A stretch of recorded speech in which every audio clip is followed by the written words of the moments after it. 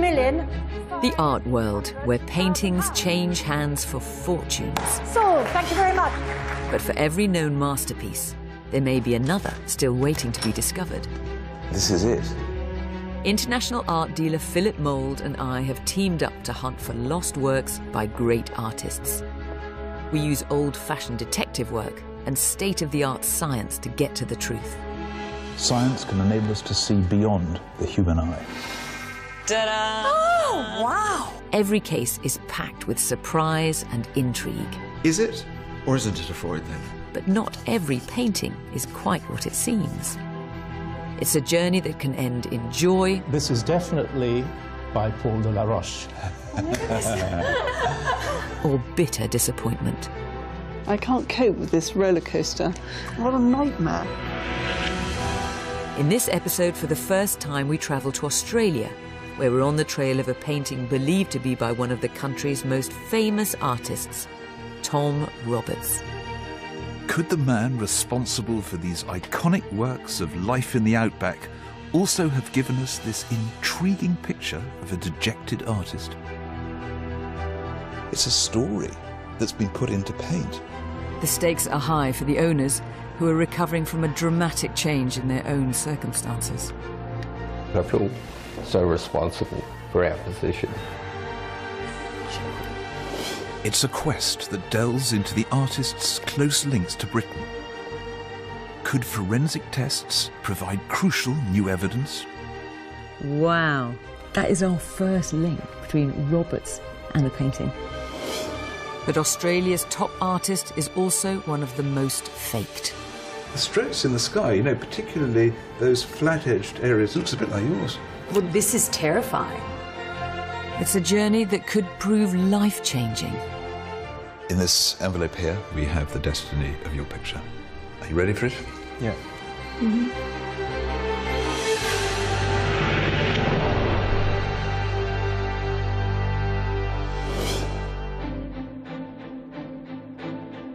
We're often contacted by viewers from abroad who think they've discovered a lost masterpiece.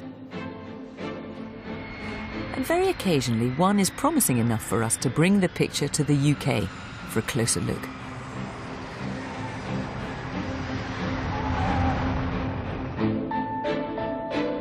One such special delivery has travelled over 9,000 miles from Australia. it never fails to excite me when a picture comes. That sense of anticipation is one of the fun things about being an art dealer. And however much information you have before you see a painting, it's seeing it in the flesh that does it. It's the moment when either your fantasies come crashing to the ground or new hopes and ambitions start arising.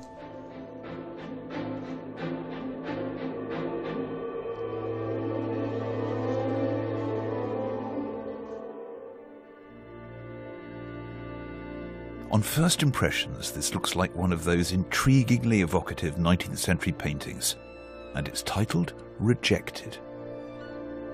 This is exactly the sort of picture with which I'm familiar. It's a Victorian genre painting. This is a picture of the type you get a lot in the 19th century that tells a story. So this is an artist, it appears. It's in a studio, you've got all the props. In the bottom right-hand corner is an easel. There he is, looking at something that's been rejected, presumably his own work of art. That clearly is a painting that, for some reason, has failed to get into an exhibition. They've thought about it and told him, sorry mate, you're not good enough. We don't like it. And then you've got that really poignant way that his wife is looking up, only just one eye, you can only just make it out with a look of sympathy and empathy. Feels to me like a proper painting. It feels to me high quality, ambitious. And what's also very clear is that this picture is signed Tom Roberts, it says. Could it be that this is a work by the Tom Roberts, a British-born painter who is now considered one of the greatest artists to have worked in Australia? Born in Dorset in 1856, Roberts emigrated down under with his family in 1869. By the start of the 20th century, his ambitious depictions of working life in the outback led to him being dubbed the father of Australian Impressionism. He was also an accomplished painter of interior scenes, such as this picture, The Sculptor's Studio. Today, his works take pride of place in Australia's museums, and they are highly sought by collectors. And this engaging scene could be worth as much as £200,000. There's therefore a lot to gain if one can attach with absolute certainty that clear name in the bottom left-hand corner to this rather beguiling, rather moving painting. It's undoubtedly a beautiful work, but the owners have contacted us because questions have been raised about its authenticity, and they need our help. Joe and Rosanna Natoli live in Queensland, Australia. The former mayor of a local council, Joe has always been a passionate art collector. But a dramatic downturn in his fortunes means he now works at a fruit and veg market. Hello, Rosanna Natoli. His wife Rosanna is a popular TV presenter on a local news show. A teenager who survived another croc attack hasn't impressed the girl he was showing off to. She says the incident was traumatic. Our shared background in television news provides an ideal way to get in touch.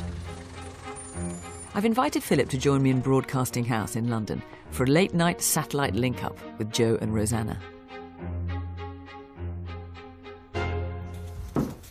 Hi, Philip. Hello there. Welcome to my domain. Well, this makes a great change from the art world. It certainly does. I'm much more comfortable here, I can tell you. Well, I've just finished reading the BBC News at 10. Joe and Rosanna have got up early to speak to us. Ah, there you are. Hello. Oh. Well, Joe and Rosanna, we're speaking to you from the BBC studio, and I gather, Rosanna, that you're a local presenter there. That's right, that's right. So I'm sitting, of course, in our studio here on the Sunshine Coast in Queensland, Australia, talking to you. It's amazing, isn't it? It's kind of surreal, actually. Well, listen, let's talk about your picture. How did you come to acquire it in the first place? Yeah, well, I was just scrolling through different auction sites, and all of a sudden I saw this name Tom Roberts come up.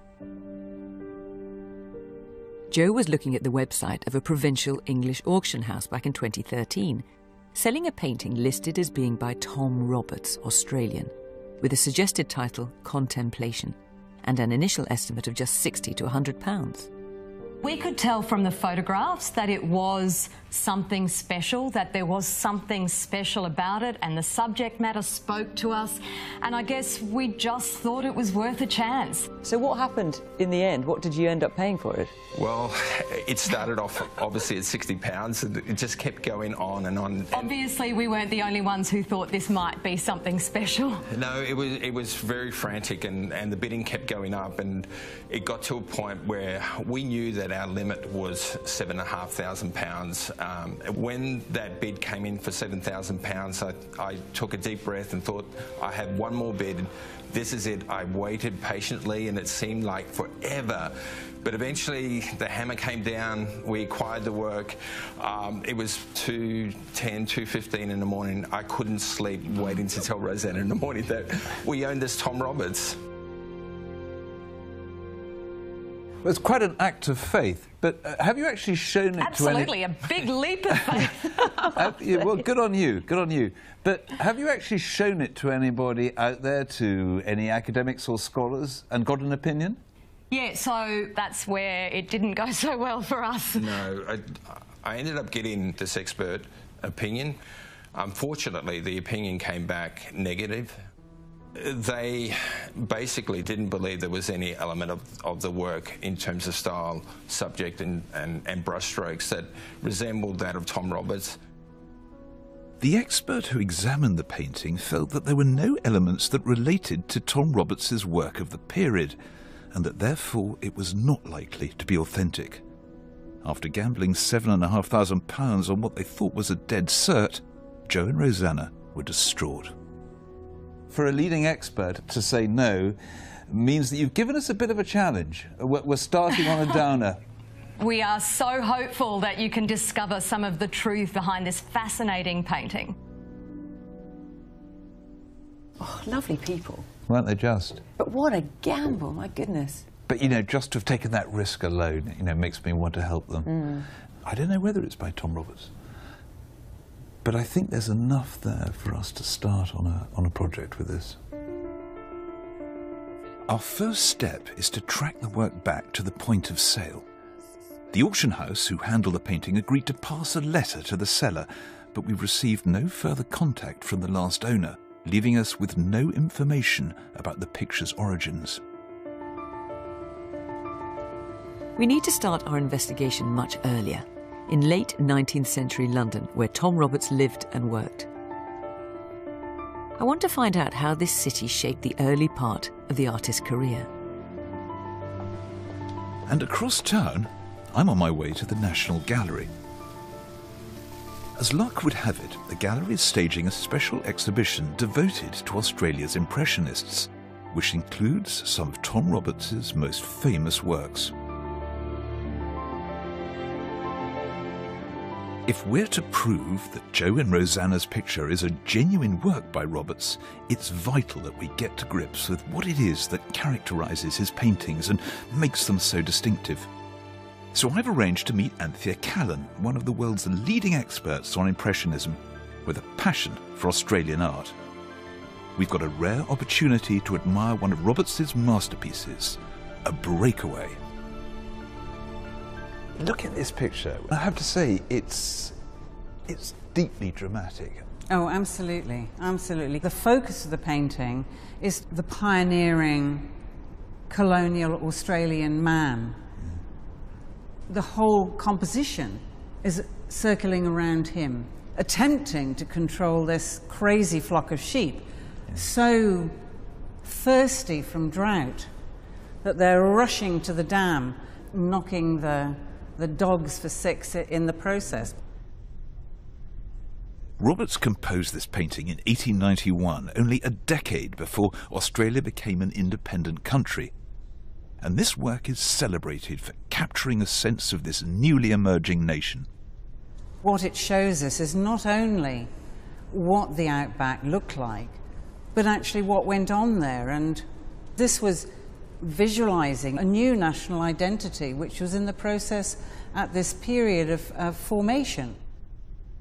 And in the skillful lightness of the brushstrokes, Roberts was pioneering the same style employed by some of the most famous Impressionist painters of the period. What I love is the way that the forms of the sheep go from clarity to these shorthand blobs, just like one might see in someone like Monet. Absolutely, yeah. Some of the mark making here is remarkably like Monet. So we're talking about a new country that's hatching and a new style of art. Modern techniques, modern compositions, contemporary subjects, and Tom Roberts is out there in front. It's evident from seeing this that we're dealing with a storyteller, an artist who delights in the narration of emotion and drama. Could it be, with a different story in mind, we see those same skills in our picture? Meanwhile, we've received an email from Joe in Australia, which unexpectedly raises the stakes for our investigation. Joe explains that he feels a strong connection to the image of a rejected artist because of recent events in his own life. In 2016, 3 years after he bought the painting, Joe's business went bust. He was forced to sell their home and the family was left bankrupt. This dramatic fall in fortunes has had a big impact on Joe's mental health, and he's since suffered from depression. I feel I've placed my family, my wife, my children in that situation. It was something that I felt totally responsible and felt terrible about. It's clear now this painting could be life-changing for Joe and Rosanna. This painting is hope. It represents the hope that we'll be able to have a home of our own again, a place to bring up our family, a place that is ours. And also, it's a chance for us to put the past behind us and move forward. So it really is so very, very important.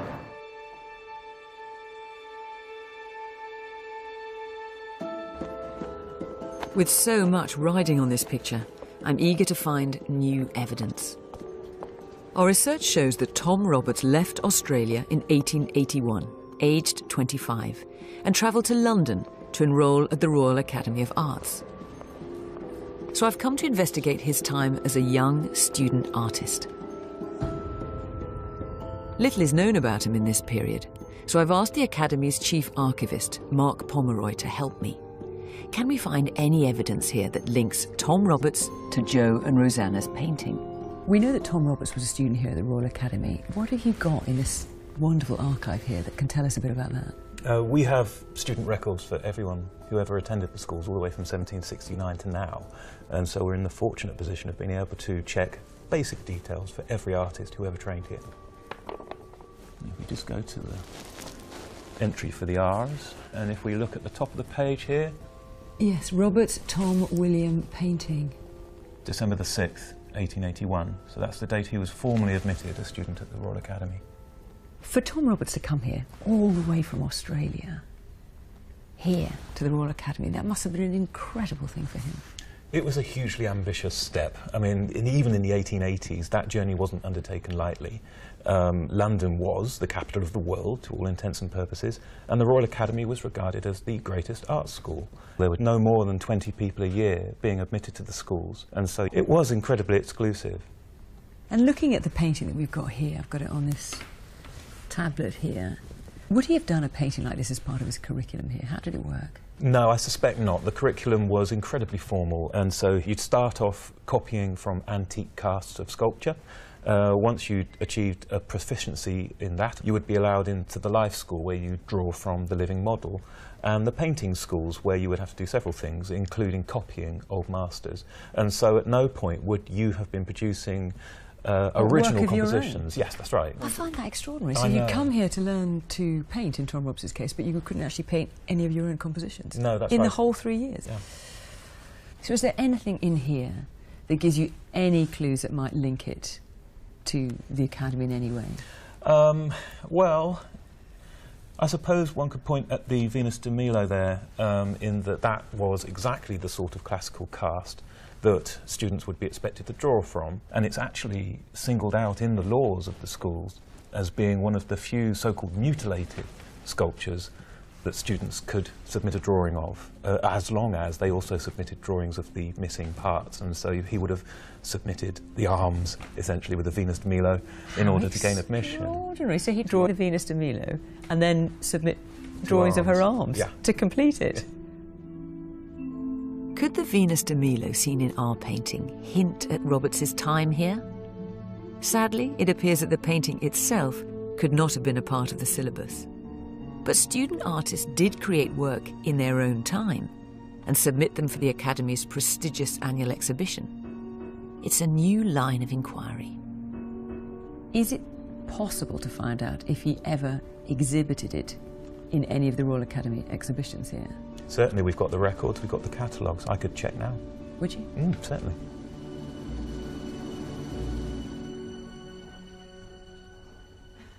While Mark searches the archives, I'm on my way to the Courtauld Institute of Art. In style and composition, I think Joe and Rosanna's picture has all the hallmarks of a late 19th century painting.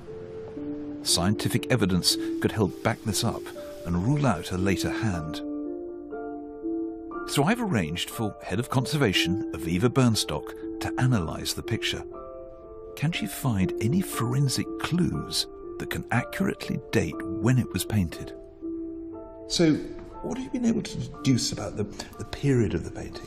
Well, it looks like it's painted using a fairly traditional middle 19th century painting technique.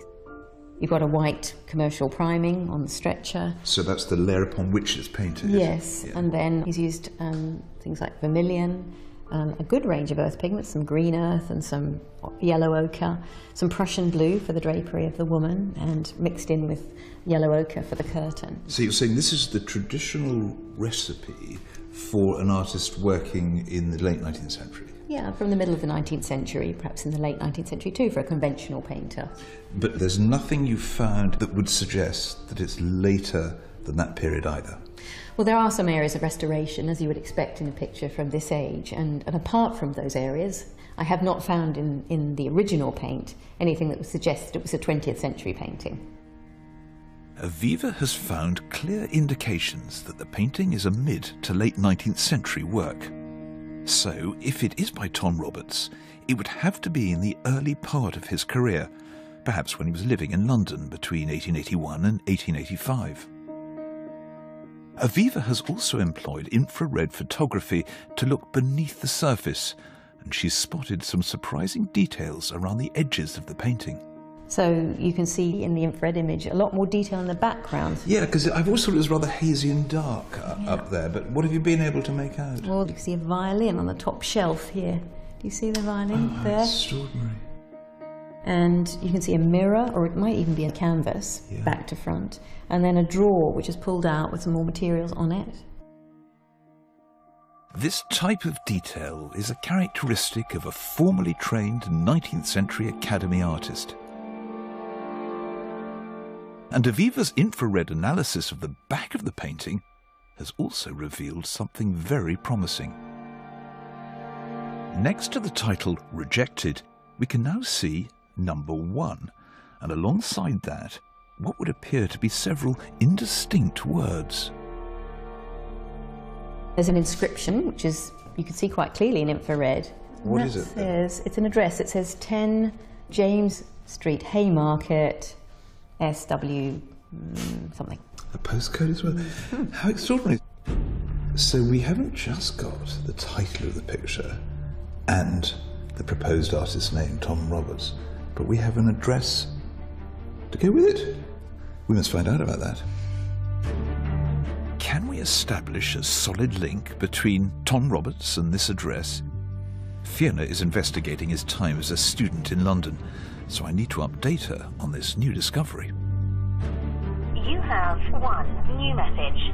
Fiona, hi, this is Philip speaking. On the back of the picture, we found an address. Now, this could be a lead, and I'm wondering whether you could possibly look into it. Hi, Mark. Hi. We're looking for two things now. Not only was this painting exhibited here at the Royal Academy, but also, is there anything you can find that would link the address 10 James Street, Haymarket, to Tom Roberts? Well, we'll see, because the address was something that all artists had to submit. Right, so it's encouraging. Here we've got the original exhibition catalogues covering the 1880s. And if we go to the index for 83... So he'd have been in his second year by then. That's right. And here's the R's. Can you find it? Roberts T. 10 James Street, Haymarket. There we go. Wow. This is a real breakthrough. We found the same address that's written on the back of the picture. That is our first link between Roberts himself and the painting. And this places him living at 10 James Street in 1883. That's right. And submitting paintings. Successfully in this case. Was it this painting? Do you want to Can we see find it? out? Yeah. Well, it's called Brought Back. OK, so it's not that one. Did he exhibit successfully any other year? Well, luckily enough, we've got another shot at this. Very next year, 1884. Oh, here we are. T. Roberts, basking a corn in the Alhambra.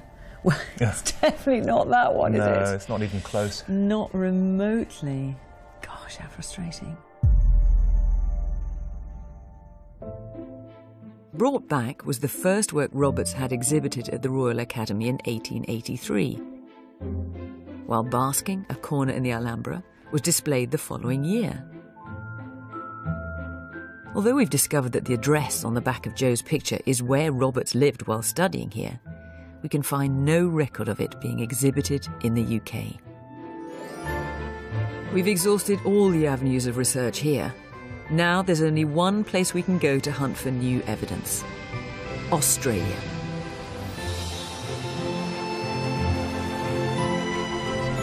Tom Roberts returned down under in 1885, building his career and reputation here until his death in 1931. Australia is now home to important collections of his early paintings and archives, which could help us in our investigation. But first, we're on our way to meet Joe and Rosanna on the Sunshine Coast.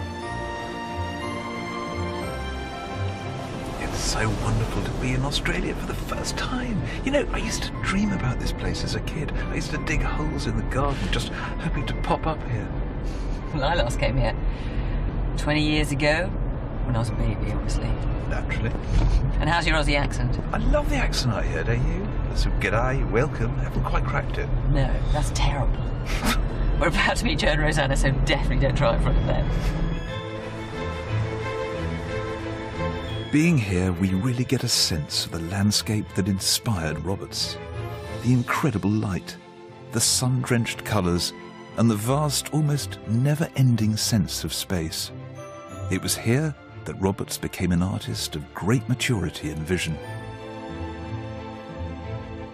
If we do manage to prove this picture, we'll be filling in a missing part of the biography of one of Australia's most important artists. I know, but there are so many missing facts at this stage. I just hope Rosanna and Joe know what they're in for. As Joe and Rosanna no longer have a permanent home of their own, we've arranged to meet them at Rosanna's sister's house.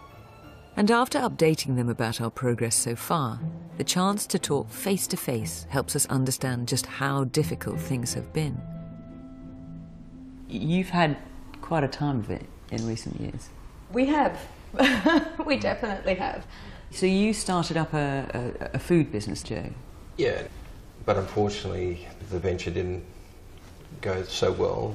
We had to sell our house to try and keep our business afloat. We were selling art to try and keep our business afloat, and then in February, on Valentine's Day, we had to close the business. You know, when your house is on the line, you do what you can to hope that things can turn around, and almost lost my health. I mean, my feet are still numb from the amount of hours that I worked in that business, and still see a psychologist once a month to help me. My goodness. And this woman here has been so strong. I mean, she has been the woman in that picture who has been consoling me.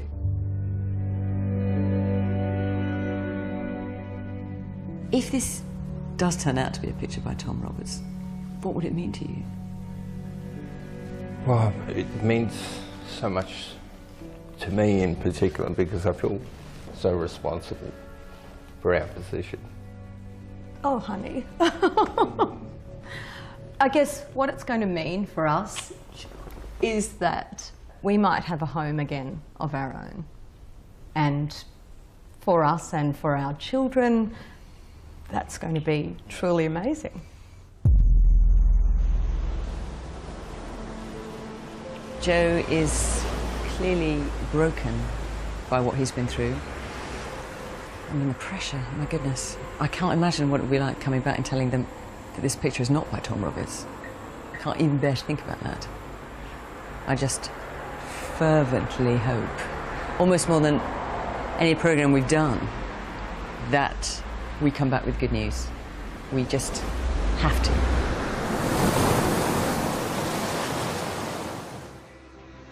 With a fresh sense of purpose, we're leaving the Sunshine Coast in search of new leads. First, we've all come to Melbourne to search for any evidence that could prove the painting is a genuine work by Tom Roberts. It was here that Roberts lived and worked for long periods after he returned from London in 1885. He led a new movement, now dubbed Australian Impressionism, exhibiting works alongside acclaimed contemporaries such as Arthur Streeton.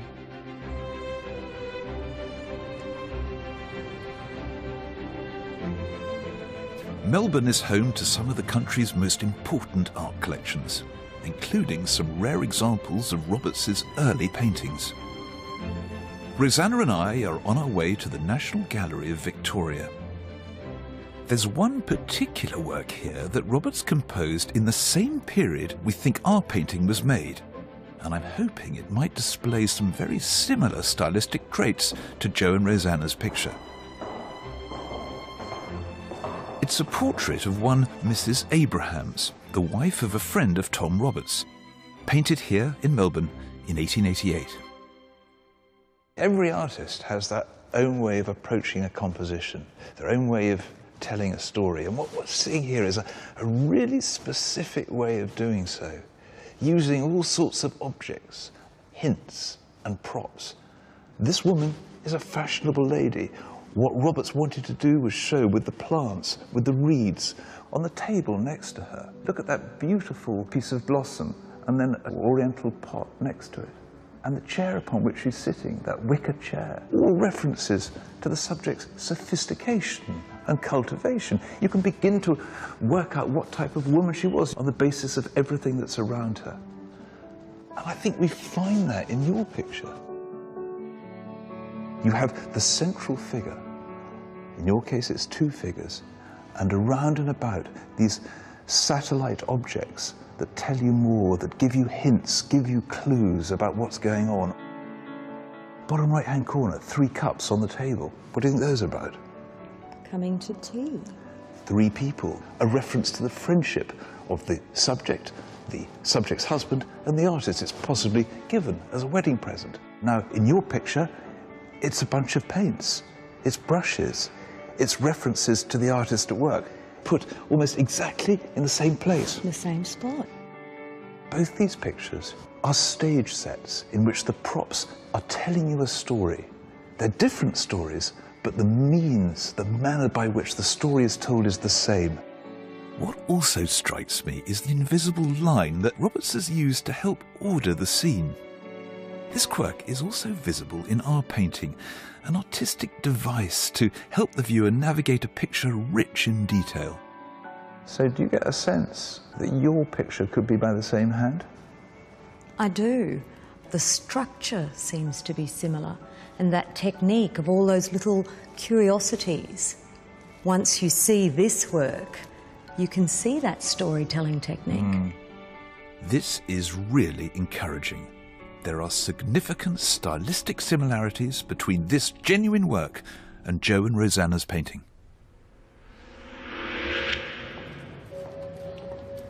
While Philip continues his inquiries, Joe and I are following up a new lead. Our research has revealed that while Tom Roberts was living in London, he continued to be a member of an Australian art society and sent several paintings back to Melbourne to be exhibited. Could it be that the back of Joe's painting was marked up with a title and address for it to be sent back here to Melbourne for an exhibition? The State Library of Victoria holds records of the exhibitions that were held in Melbourne between 1881 and 1885, the years Roberts was in London. So Joe and I are taking a closer look. This is interesting. Special notice to artists. So these are the rules. At the back of each frame must be written the name of the artist and the number. Do you remember the number on the back of your picture? Number 1. Yeah. Could this explain why number 1 was spotted under the infrared, written on the back? The records detail each artist who was accepted for exhibition by name and title of work. No, sculpture. OK, so he's not in this one. It's a painstaking search. Might later catalogues contain any reference to Tom Roberts or Joe and Rosanna's picture? Robertson? Yeah, close. Frustratingly, yeah, but not Roberts. OK, that's the end. Right, let's look at the next one.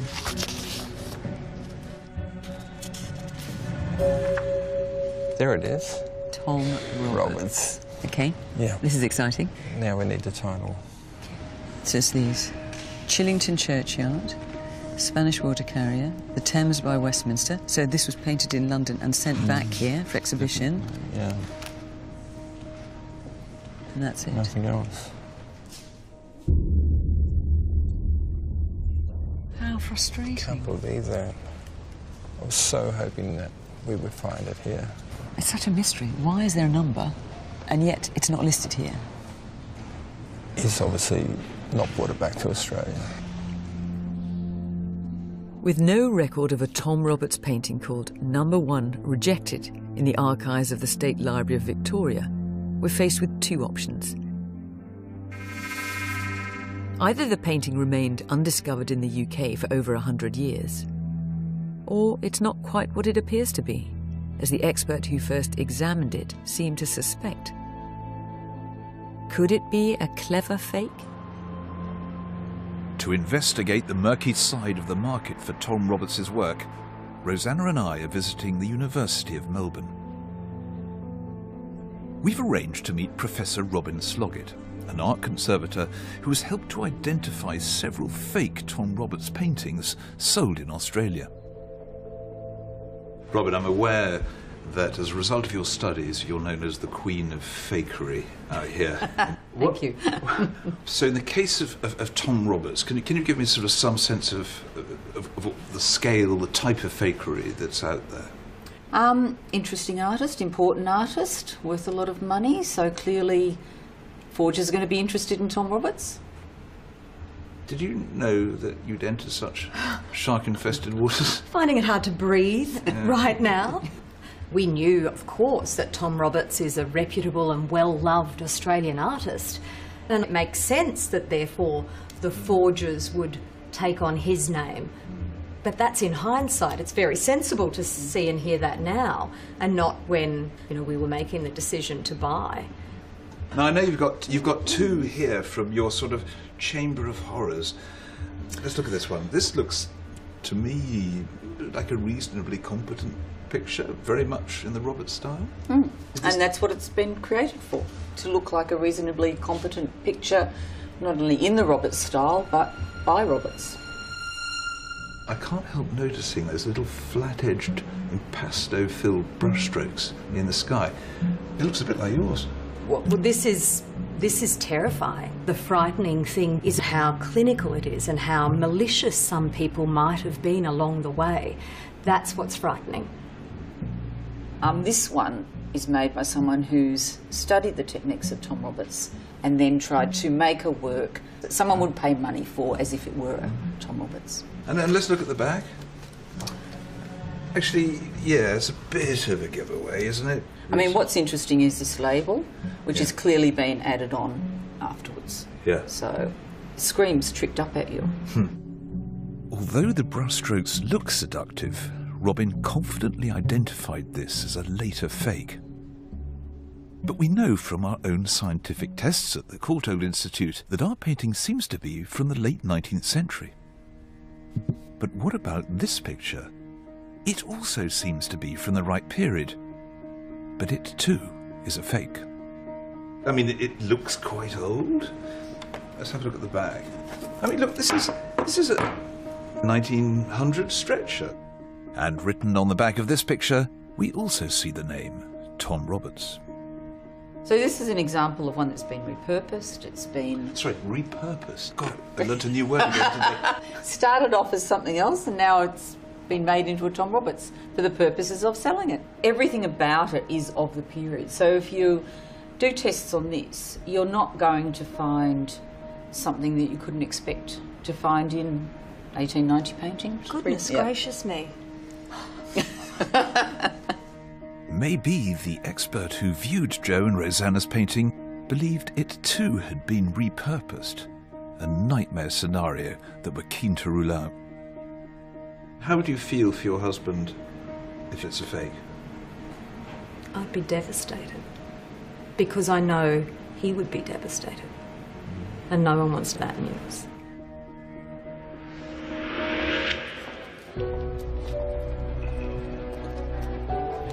This case is now at a crucial stage for everyone involved.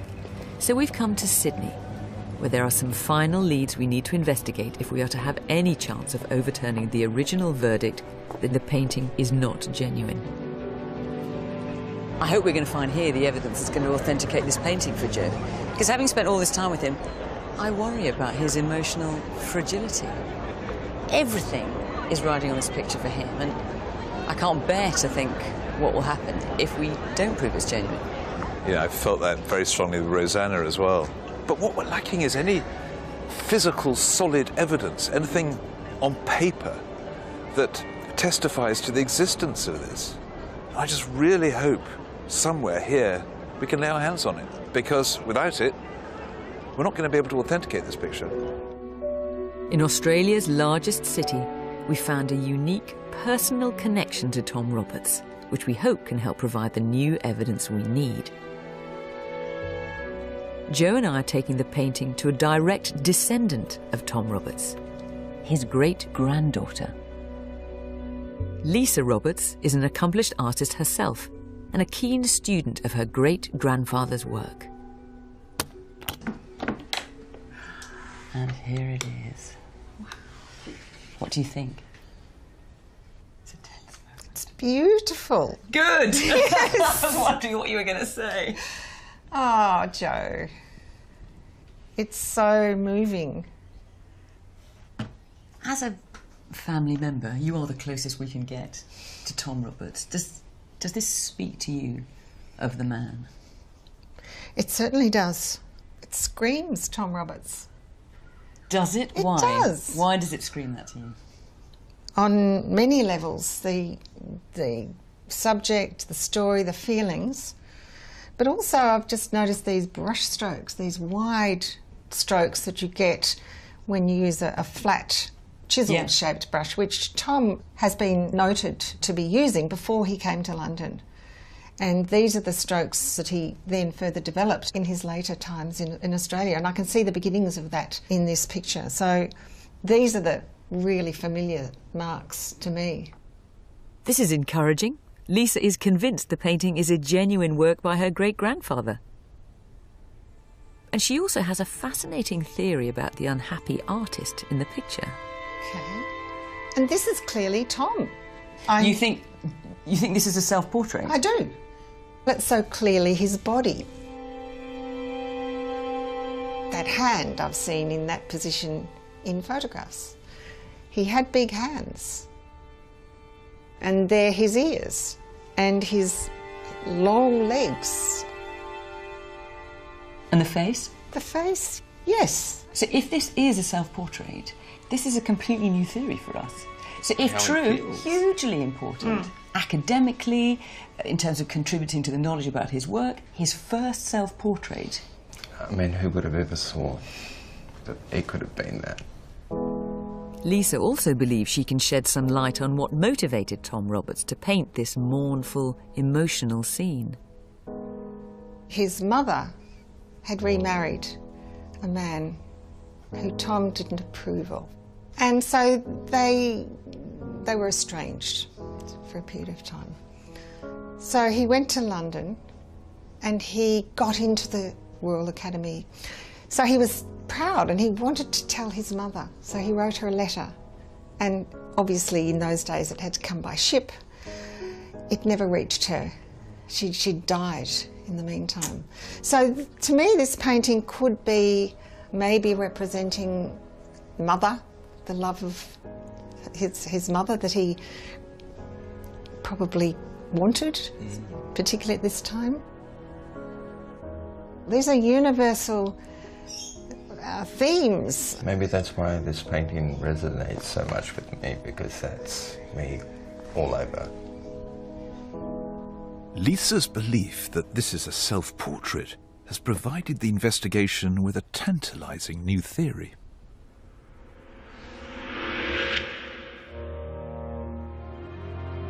And in Sydney's State Library, I've secured a rare opportunity to look through Tom Roberts' original sketchbooks. They contain the artist's preparatory drawings. The process of moving from sketch to finished painting was a technique Roberts was taught at the Royal Academy. Can I find any sketches here which could directly relate to Joe and Rosanna's picture? These are incredible things, you know.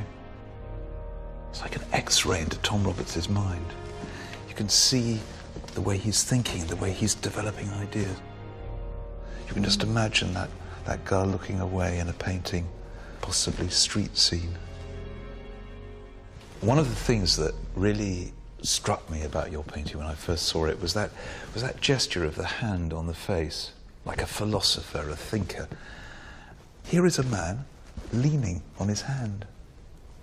Now, okay, it's from another direction, but it gets better.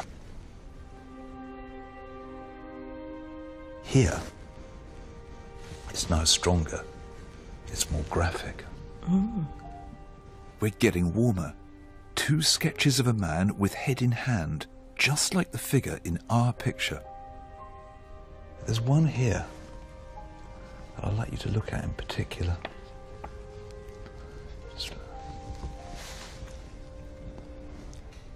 Does that give you... Oh my goodness. Not bad, eh? Here we have a drawing of a man and a woman consoling each other, just like the central characters in Joe and Rosanna's picture. The point is, we're looking into the head of Tom Roberts here. He's up to something, and what he's up to can be found deeper into the book. And here. Oh my goodness. Oh, wow. And now the most compelling evidence of all, a simple sketch of an artist in his studio with the edge of a painting in the corner. It's emotionally slightly different. I mean, this guy is tearing his hair out. He's having a sort of artistic nervous breakdown. Yeah, there's despair. But the point is, look at the composition. Look at the whole concept. An artist, picture, you know, deep agitation, in need of consolation. But he's thought about that, hasn't he? Yes. He's done that earlier. Yes, yes. And look here, the curiosities on the wall behind. Well, of course, you know, that's a really good point. These are props around him, very much like your picture. What you've got here shows he was heading in the direction of your painting. I can't even believe that this exists and that you could find it. It is a miracle. They have come to us at a wonderful moment. I mean, we didn't have provenance. There's a great gap. We needed something. And I think we're looking at an astonishingly transformative piece of evidence. Oh, wow. That's extraordinary. These sketches, made by Roberts while he was studying at the Royal Academy, appear to connect the artist directly to Joe and Rosanna's painting. Could this be the final evidence that we need?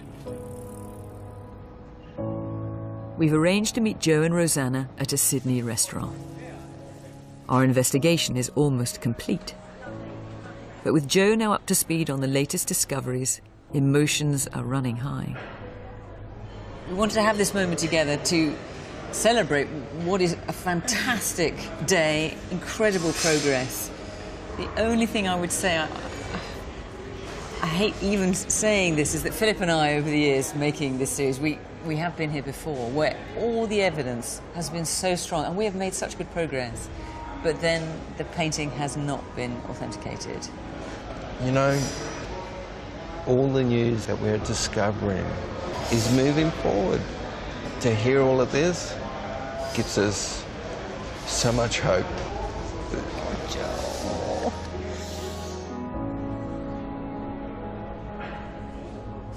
Well, we have done as much as we can. So what is now crucial is that we marshal all the evidence, stylistic, forensic, add the drawings, and put that case to the scholars. Will you have our blessing?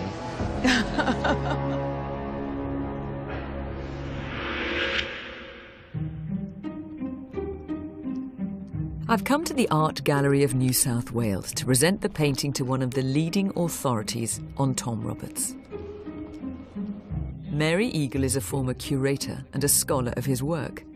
The leading auction houses in Australia now look to her judgment to determine if a work is genuine. Before she assesses our case, what are her first impressions of Joe's painting? I like the still life painting down in the lower right. So down here. That is exquisite. The painting of the lamp there is very beautiful. It is really like the later work of Tom Roberts. I also particularly like the composition. I dislike the painting of the figure. I think He dominates the scene in an almost troubling way. At least to me it's troubling because I think not well painted. Tom Roberts became a very, very good painter of faces, but this face is slabby. It looks like moulded cottage cheese rather than... Well, it does. We show this to Tom Roberts' great-granddaughter, and she felt very strongly that it's a self-portrait, that this is actually Tom Roberts himself. It certainly looks like him. Well, it strikes me as being 80% of young men at his time, at that time. I'd be disappointed if Tom painted himself. It would make this a confessional painting, and I don't think he was so self-indulgent. Does it trouble you that we have over a century of missing provenance when it comes to this painting? We have not managed to establish a paper trail that goes from our current owner back to the brush of Tom Roberts. There's just a big gap there. It's very disappointing because let's say someone has faked it. Let's say they used his sketchbooks, used early paintings, knew exactly what women wore at that time. The scientific analysis is very useful. Provenance would be, it really cement the picture, wouldn't it? And we don't have that provenance to give you, I'm afraid. Well, I'm sorry about that. What a pity.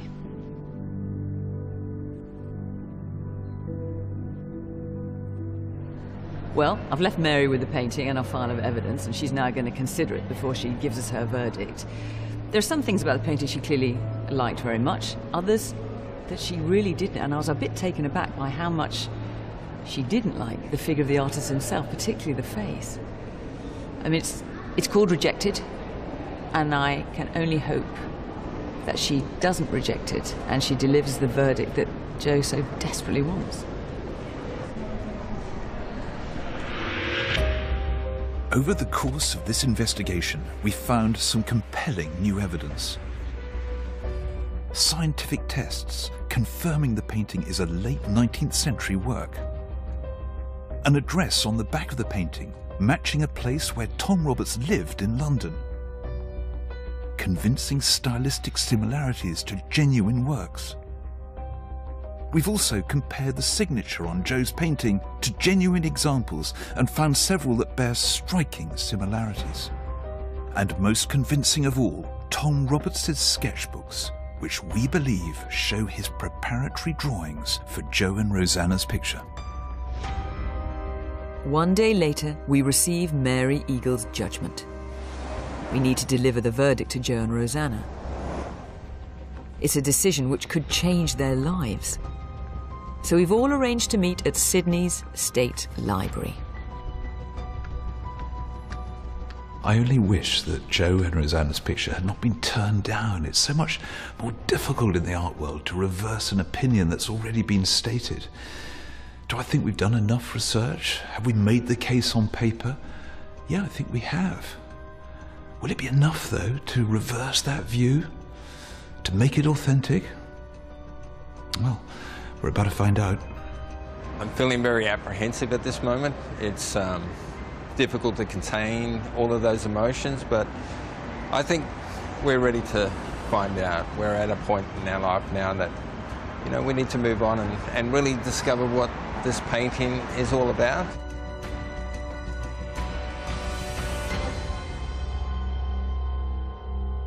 Okay, Joe and Rosanna, we've now got to the end game, and in this envelope here, we have the answer. Are you ready for it? We're ready. Yeah. Mm-hmm. Okay.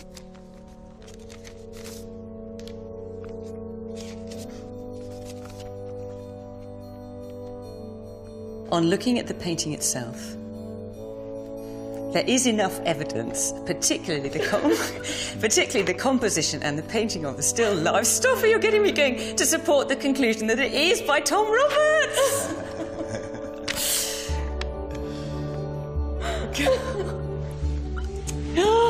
Well done, oh my goodness, I'm so thrilled for you.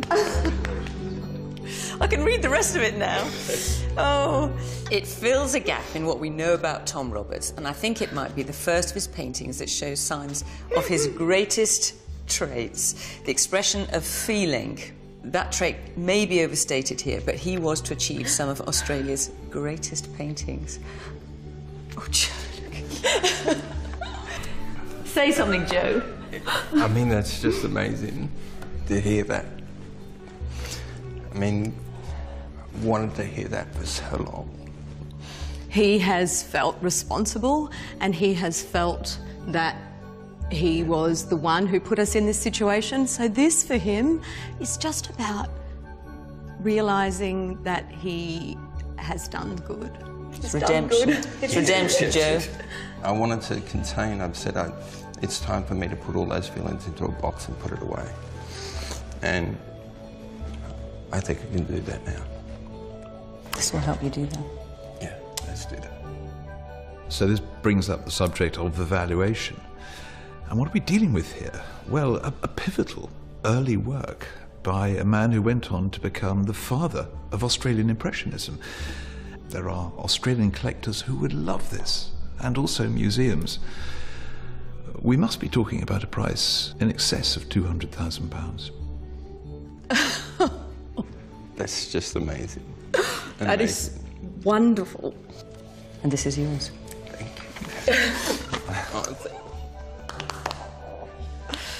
I'm so relieved. Oh, God.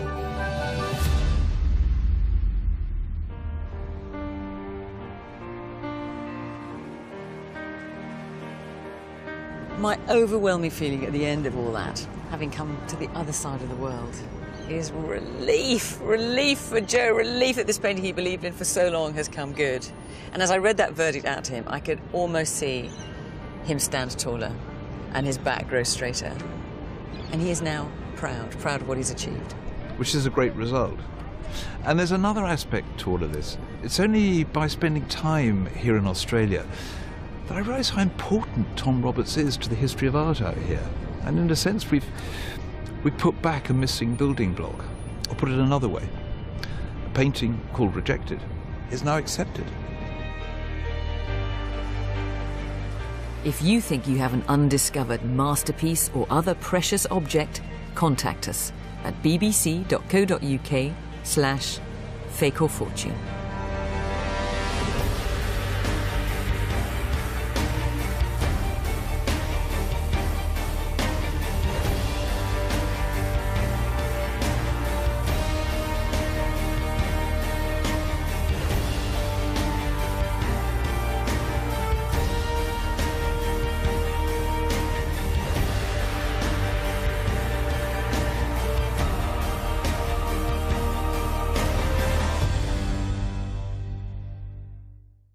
I mean, it's called Rejected, and I can only hope that she doesn't reject it and she delivers the verdict that Joe so desperately wants.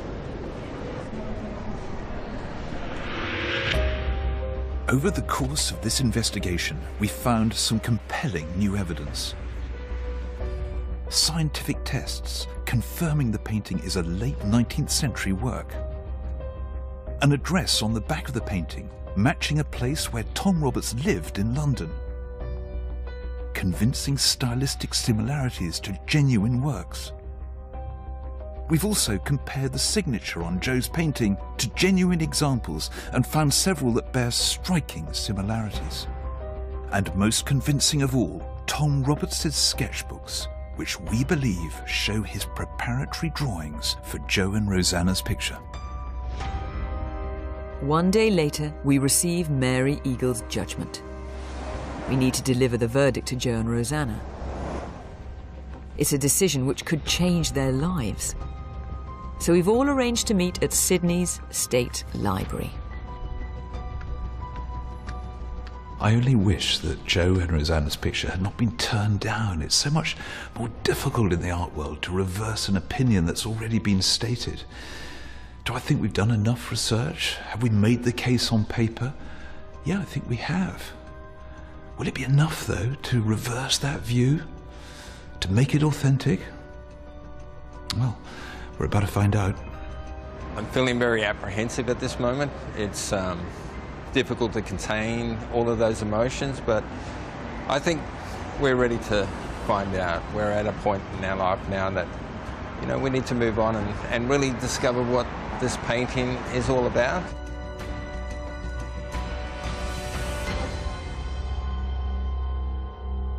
Okay, Joe and Rosanna, we've now got to the end game, and in this envelope here, we have the answer. Are you ready for it? We're ready. Yeah. Okay.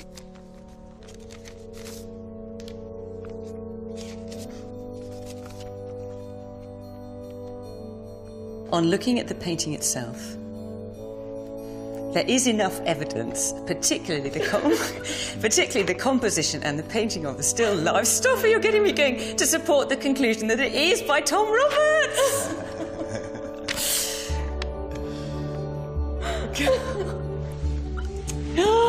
Well done, oh my goodness, I'm so thrilled for you. I can read the rest of it now. Oh, it fills a gap in what we know about Tom Roberts, and I think it might be the first of his paintings that shows what a gamble, my goodness. But, you know, just to have taken that risk alone, you know, makes me want to help them. I don't know whether it's by Tom Roberts, but I think there's enough there for us to start on a project with this. Our first step is to track the work back to the point of sale. The auction house who handled the painting agreed to pass a letter to the seller, but we've received no further contact from the last owner, leaving us with no information about the picture's origins. We need to start our investigation much earlier, in late 19th century London, where Tom Roberts lived and worked. I want to find out how this city shaped the early part of the artist's career. And across town, I'm on my way to the National Gallery. As luck would have it, the gallery is staging a special exhibition devoted to Australia's Impressionists, which includes some of Tom Roberts' most famous works. If we're to prove that Joe and Rosanna's picture is a genuine work by Roberts, it's vital that we get to grips with what it is that characterises his paintings and makes them so distinctive. So I've arranged to meet Anthea Callan, one of the world's leading experts on Impressionism, with a passion for Australian art. We've got a rare opportunity to admire one of Roberts' masterpieces, a breakaway. Look at this picture. I have to say, it's deeply dramatic. Oh, absolutely, absolutely. The focus of the painting is the pioneering colonial Australian man. The whole composition is circling around him, attempting to control this crazy flock of sheep, so thirsty from drought that they're rushing to the dam, knocking the dogs for six in the process. Roberts composed this painting in 1891, only a decade before Australia became an independent country. And this work is celebrated for capturing a sense of this newly emerging nation. What it shows us is not only what the outback looked like, but actually what went on there. And this was visualizing a new national identity, which was in the process at this period of formation. And in the skillful lightness of the brushstrokes, Roberts was pioneering the same style employed by some of the most famous Impressionist painters of the period. What I love is the way that the forms of the sheep go from clarity to these shorthand blobs, just like one might see in someone like Monet. More difficult in the art world to reverse an opinion that's already been stated. Do I think we've done enough research? Have we made the case on paper? Yeah, I think we have. Will it be enough, though, to reverse that view? To make it authentic? Well, we're about to find out. I'm feeling very apprehensive at this moment. It's difficult to contain all of those emotions, but I think we're ready to find out. We're at a point in our life now that, you know, we need to move on and really discover what this painting is all about.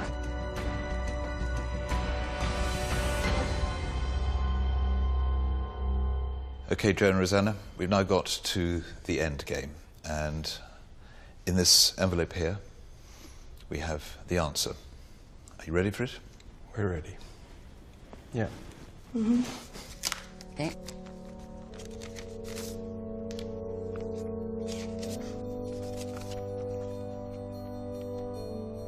On looking at the painting itself, there is enough evidence, particularly the composition and the painting of the still life. Stop it, you're getting me going, to support the conclusion that it is by Tom Roberts.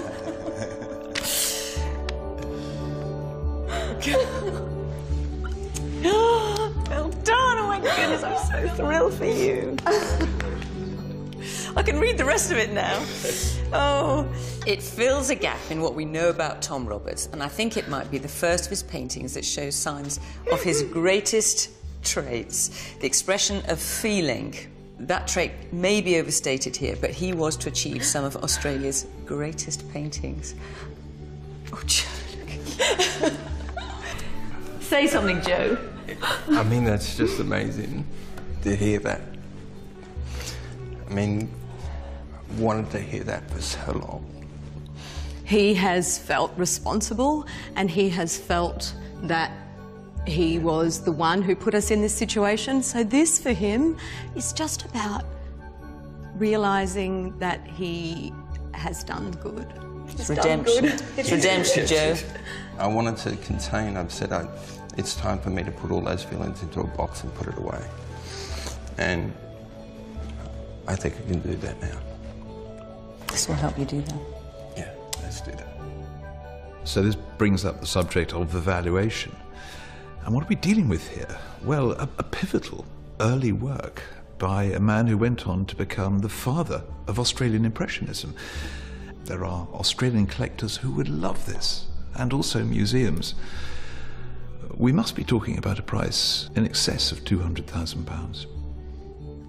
Hi. We're looking for two things now. Not only was this painting exhibited here at the Royal Academy, but also, is there anything you can find that would link the address 10 James Street, Haymarket, to Tom Roberts? Well, we'll see, because the address was something that all artists had to submit. Right, so it's encouraging. Here we've got the original exhibition catalogues covering the 1880s. And if we go to the index for 83... So he'd have been in his second year by then. That's right. And here's the R's. Can you find it? Roberts T. 10 James Street, Haymarket. There we go. Wow. This is a real breakthrough. We found the same address that's written on the back of the picture. That is our first link between Roberts himself and the painting. And this places him living at 10 James Street in 1883. That's right. And submitting paintings. Successfully in this case. Was it this painting? Do you want to Can we see find it? out? Yeah. Well, it's called Brought Back. OK, so it's not that one. Did he exhibit successfully any other year? Well, luckily enough, we've got another shot at this. Very next year, 1884. Oh, here we are. T. Roberts, basking a corn in the Alhambra. Well, it's definitely not that one, is it? No, it's not even close. Not remotely. Gosh, how frustrating. Brought Back was the first work Roberts had exhibited at the Royal Academy in 1883, while Basking, a corner in the Alhambra, was displayed the following year. Although we've discovered that the address on the back of Joe's picture is where Roberts lived while studying here, we can find no record of it being exhibited in the UK. We've exhausted all the avenues of research here. Now there's only one place we can go to hunt for new evidence: Australia.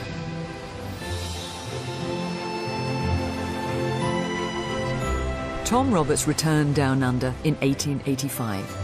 Building his career and reputation here until his death in 1931. Australia is now home to important collections of his early paintings and archives, which could help us in our investigation. But first, we're on our way to meet Joe and Rosanna on the Sunshine Coast. Yeah, the so wonderful to be in Australia for the first time. You know, I used to dream about this place as a kid. I used to dig holes in the garden, just hoping to pop up here. Well, I last came here 20 years ago, when I was a baby, obviously. Naturally. And how's your Aussie accent? I love the accent out here, don't you? So, g'day, welcome. I haven't quite cracked it. We've arranged to meet Professor Robin Sloggett, an art conservator who has helped to identify several fake Tom Roberts paintings sold in Australia. Robin, I'm aware that as a result of your studies, you're known as the Queen of Fakery out here. Thank you. So in the case of Tom Roberts, can you give me sort of some sense of the scale, the type of fakery that's out there? Interesting artist, important artist, worth a lot of money, so clearly forgers are going to be interested in Tom Roberts. Did you know that you'd enter such shark-infested waters? Finding it hard to breathe right now. We knew, of course, that Tom Roberts is a reputable and well-loved Australian artist, and it makes sense that therefore the forgers would take on his name. But that's in hindsight. It's very sensible to see and hear that now, and not when, you know, we were making the decision to buy. Now I know you've got two here from your sort of chamber of horrors. Let's look at this one. This looks to me like a reasonably competent picture, very much in the Roberts style. And that's what it's been created for, to look like a reasonably competent picture, not only in the Roberts style, but by Roberts. I can't help noticing those little flat-edged, impasto-filled brushstrokes in the sky. It looks a bit like yours. Well, this is terrifying. The frightening thing is how clinical it is and how malicious some people might have been along the way. That's what's frightening. This one is made by someone who's studied the techniques of Tom Roberts and then tried to make a work that someone would pay money for as if it were Tom Roberts. And then let's look at the back. Actually, yeah, it's a bit of a giveaway, isn't it? I mean, what's interesting is this label, which has clearly been added on afterwards. Yeah. So, screams tricked up at you. Although the brushstrokes look seductive, Robin confidently identified this as a later fake. But we know from our own scientific tests at the Courtauld Institute that our painting seems to be from the late 19th century. But what about this picture? It also seems to be from the right period, but it too is a fake. I mean, it looks quite old. Let's have a look at the back. I mean, look, this is a 1900 stretcher. And written on the back of this picture, we also see the name Tom Roberts. So this is an example of one that's been repurposed. It's been... Sorry, repurposed? God, I learnt a new word again today. Started off as something else and now it's been made into a Tom Roberts for the purposes of selling it. Everything about it is of the period. The feeling, that trait may be overstated here, but he was to achieve some of Australia's greatest paintings. Oh, Joe, look. Say something, Joe. I mean, that's just amazing to hear that. I mean, wanted to hear that for so long. He has felt responsible and he has felt that he was the one who put us in this situation. So this for him is just about realising that he has done good. It's redemption. It's redemption, Joe. I wanted to contain, I've said it's time for me to put all those feelings into a box and put it away. And I think I can do that now. This will help you do that. Yeah, let's do that. So this brings up the subject of the valuation. And what are we dealing with here? Well, a pivotal early work by a man who went on to become the father of Australian Impressionism. There are Australian collectors who would love this, and also museums. We must be talking about a price in excess of £200,000. That's just amazing. That is wonderful. And this is yours. Thank you. I'm so relieved. Oh, God.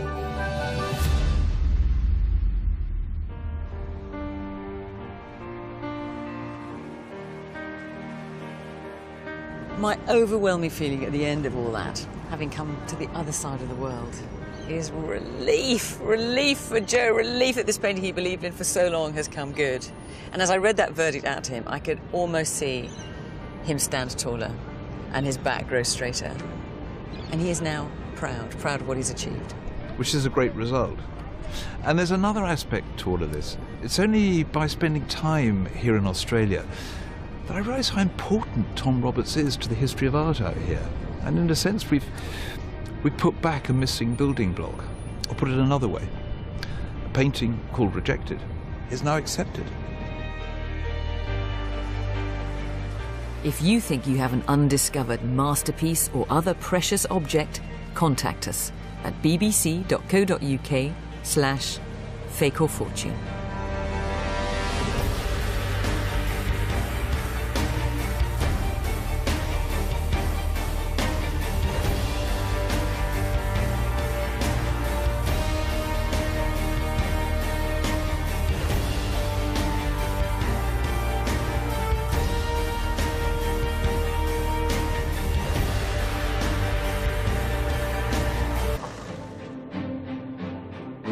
It never fails to excite me when a picture comes.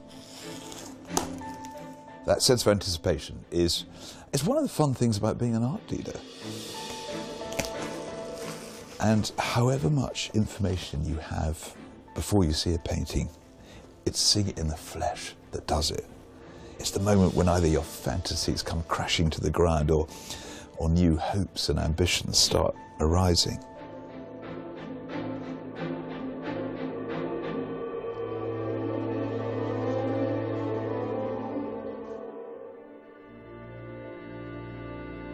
On first impressions, this looks like one of those intriguingly evocative 19th century paintings, and it's titled Rejected. This is exactly the sort of picture with which I'm familiar. It's a Victorian genre painting. This is a picture of the type you get a lot in the 19th century that tells a story.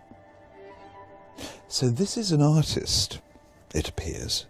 It's in a studio, you've got all the props. In the bottom right-hand corner is an easel. There he is, looking at something that's been rejected, presumably his own work of art. That clearly is a painting that, for some reason, has failed to get into an exhibition. They've thought about it and told him, sorry mate, you're not good enough.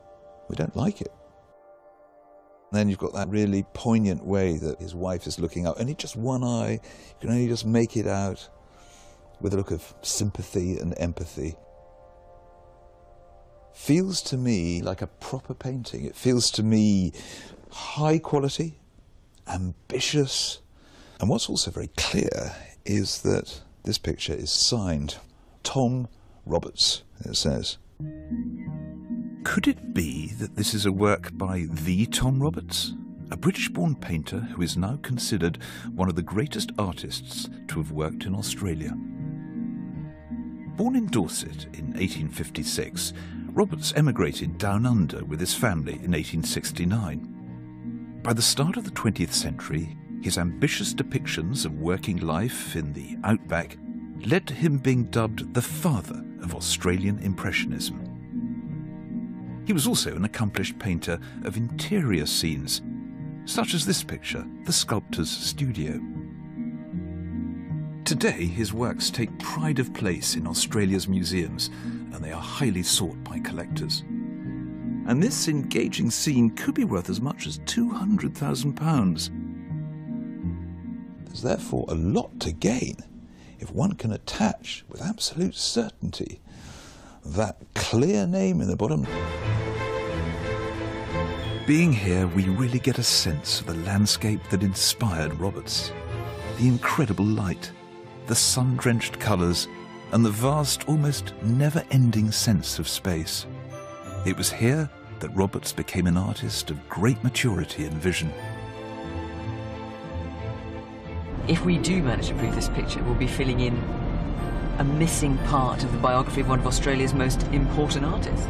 I know, but there are so many missing facts at this stage. I just hope Rosanna and Joe know what they're in for. As Joe and Rosanna no longer have a permanent home of their own, we've arranged to meet them at Rosanna's sister's house. And after updating them about our progress so far, the chance to talk face to face helps us understand just how difficult things have been. You've had quite a time of it in recent years. We have. We definitely have.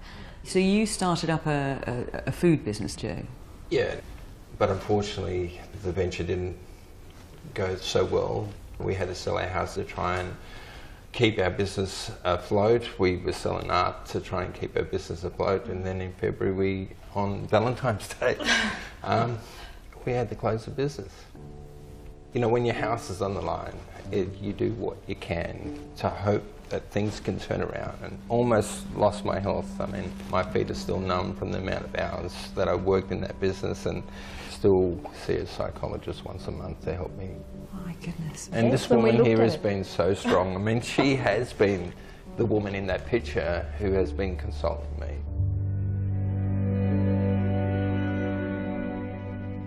If this does turn out to be a picture by Tom Roberts, what would it mean to you? Well, it means so much to me in particular because I feel so responsible for our position. Oh, honey. I guess what it's going to mean for us is that we might have a home again of our own. And for us and for our children, that's going to be truly amazing. Joe is clearly broken by what he's been through. I mean, the pressure, my goodness. I can't imagine what it would be like coming back and telling them that this picture is not by Tom Roberts. I can't even bear to think about that. I just fervently hope, almost more than any programme we've done, that we come back with good news. We just have to.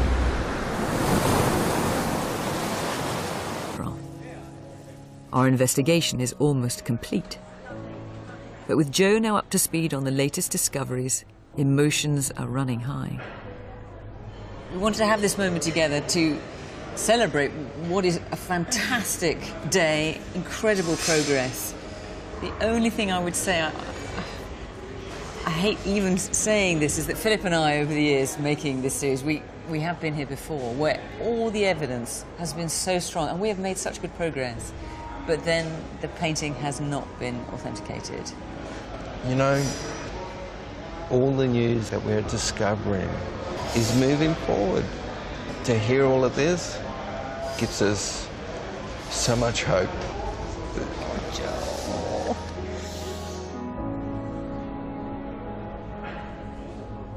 Well, we have done as much as we can.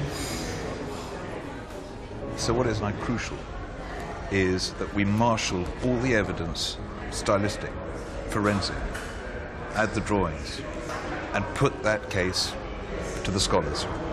Will you have our blessing?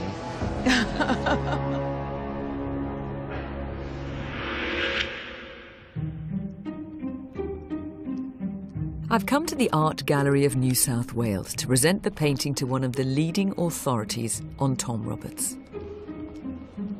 Mary Eagle is a former curator and a scholar of his work. The leading auction houses in Australia now look to her judgment to determine if a work is genuine. Before she assesses our case, what are her first impressions of Joe's painting? I like the still life painting down in the lower right. So down here. That is exquisite. The painting of the lamp there is very beautiful. It is really like the later work of Tom Roberts. I also particularly like the composition. I dislike the painting of the figure. I think he dominates the scene in an almost troubling way. At least to me it's troubling because I think not well painted. Tom Roberts became a very, very good painter of faces, but this face is slabby. It looks like moulded cottage cheese rather than... Well, it does. We show this to Tom Roberts' great-granddaughter, and she felt very strongly that it's a self-portrait, that this is actually Tom Roberts himself. It certainly looks like him. Well, it strikes me as being 80% of young men at that time. I'd be disappointed if Tom painted himself. It would make this a self-portrait. I mean, who would have ever thought that it could have been that? Lisa also believes she can shed some light on what motivated Tom Roberts to paint this mournful, emotional scene. His mother had remarried a man who Tom didn't approve of. And so they were estranged for a period of time.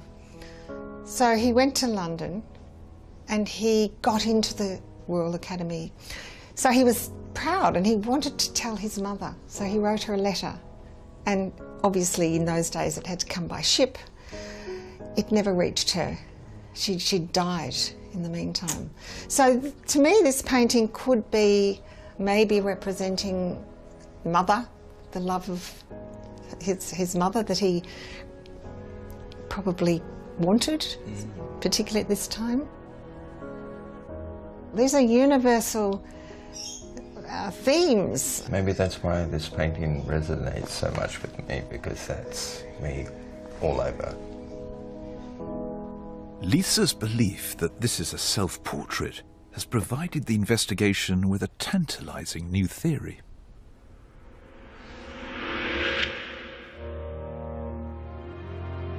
And in Sydney's State Library, I've secured a rare opportunity to look through Tom Roberts' original sketchbooks. They contain the artist's preparatory drawings. The process of moving from sketch to finished painting was a technique Roberts was taught at the Royal Academy. Can I find any sketches here which could directly relate to Joe and Rosanna's picture? These are incredible things, you know. It's like an X-ray into Tom Roberts' mind.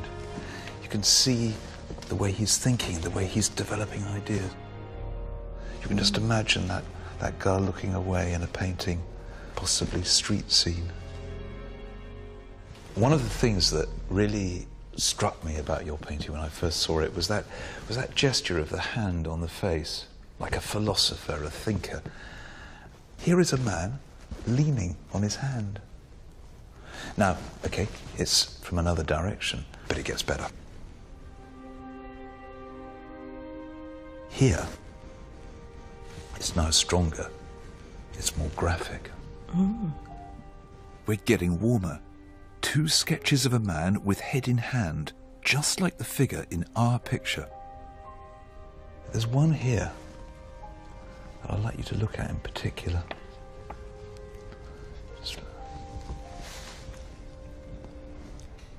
Does that give you... Oh my goodness. When it was painted. So, what have you been able to deduce about the period of the painting? Well, it looks like it's painted using a fairly traditional middle 19th century painting technique.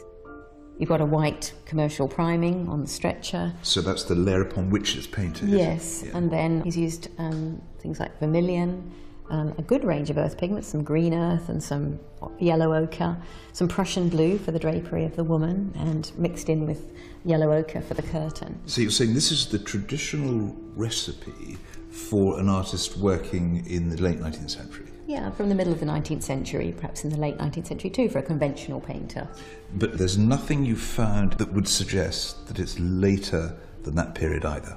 Well, there are some areas of restoration, as you would expect in a picture from this age, and apart from those areas, I have not found in the original paint anything that would suggest it was a 20th century painting. Aviva has found clear indications that the painting is a mid to late 19th century work. So, if it is by Tom Roberts, it would have to be in the early part of his career, perhaps when he was living in London between 1881 and 1885. Aviva has also employed infrared photography to look beneath the surface, and she's spotted some surprising details around the edges of the painting. So you can see in the infrared image a lot more detail in the background. Yeah, because I've always thought it was rather hazy and dark up there, but what have you been able to make out? Well, you can see a violin on the top shelf here. Do you see the violin there? Extraordinary.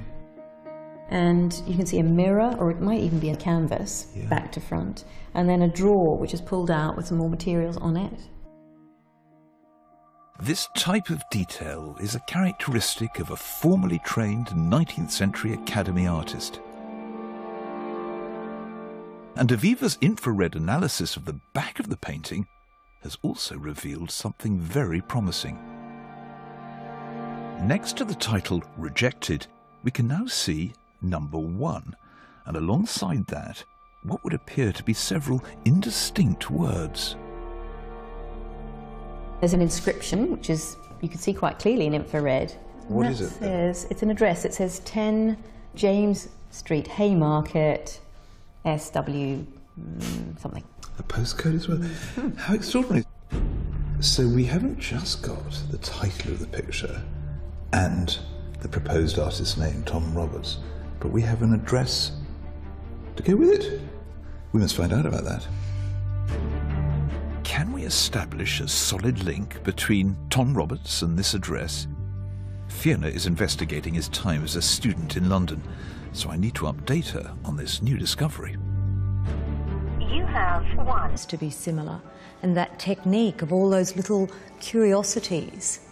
Once you see this work, you can see that storytelling technique. This is really encouraging. There are significant stylistic similarities between this genuine work and Joe and Rosanna's painting.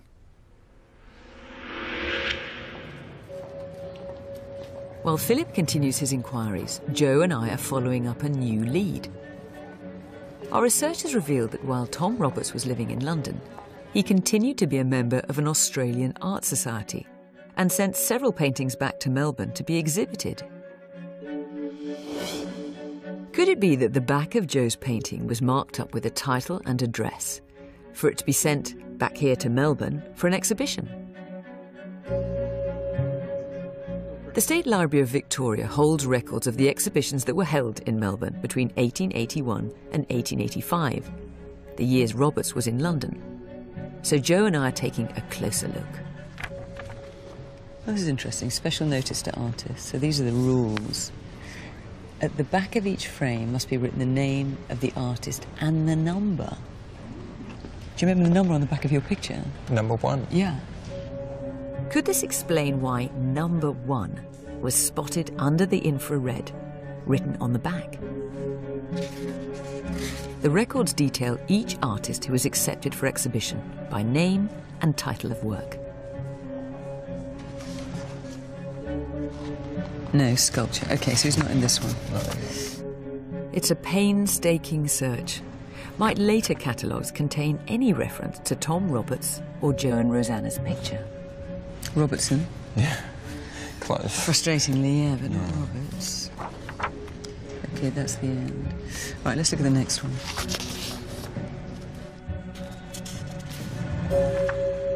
There it is. Tom Roberts. Okay. Yeah. This is exciting. Now we need the title. So it's these. Chillington Churchyard, Spanish water carrier, the Thames by Westminster. So this was painted in London and sent back here for exhibition. Yeah. And that's it. Nothing else. How frustrating. Can't believe that. I was so hoping that we would find it here. It's such a mystery. Why is there a number and yet it's not listed here? It's obviously not brought it back to Australia. With no record of a Tom Roberts painting called Number 1 Rejected in the archives of the State Library of Victoria, we're faced with two options. Either the painting remained undiscovered in the UK for over 100... And corner is an easel. There he is, looking at something that's been rejected, presumably his own work of art. That clearly is a painting that, for some reason, has failed to get into an exhibition. They've thought about it and told him, sorry, mate, you're not good enough. We don't like it. And then you've got that really poignant way that his wife is looking up, and just one eye, you can only just make it out with a look of sympathy and empathy. Feels to me like a proper painting. It feels to me high quality, ambitious, And what's also very clear is that this picture is signed Tom Roberts, it says. Could it be that this is a work by the Tom Roberts, a British-born painter who is now considered one of the greatest artists to have worked in Australia? Born in Dorset in 1856, Roberts emigrated down under with his family in 1869. By the start of the 20th century, his ambitious depictions of working life in the outback led to him being dubbed the father of Australian Impressionism. He was also an accomplished painter of interior scenes, such as this picture, The Sculptor's Studio. Today, his works take pride of place in Australia's museums, and they are highly sought by collectors. And this engaging scene could be worth as much as £200,000. There's therefore a lot to gain if one can attach with absolute certainty that clear name in the bottom left-hand corner to this rather beguiling, rather moving painting. It's undoubtedly a beautiful work, but the owners have contacted us because questions have been raised about its authenticity, and they need our help. Joe and Rosanna Natoli live in Queensland, Australia. The former mayor of a local council, Joe has always been a passionate art collector. But a dramatic downturn in his fortunes means he now works at a fruit and veg market. Hello, Rosanna Natoli. His wife Rosanna is a popular TV presenter on a local news show. A teenager who survived another croc attack hasn't impressed the girl he was showing off to. She says the incident was traumatic. Our shared background in television news provides an ideal way to get in touch. I've invited Philip to join me in Broadcasting House in London for a late-night satellite link-up with Joe and Rosanna. Hi, Philip. Hello there. Welcome to my domain. Well, this makes a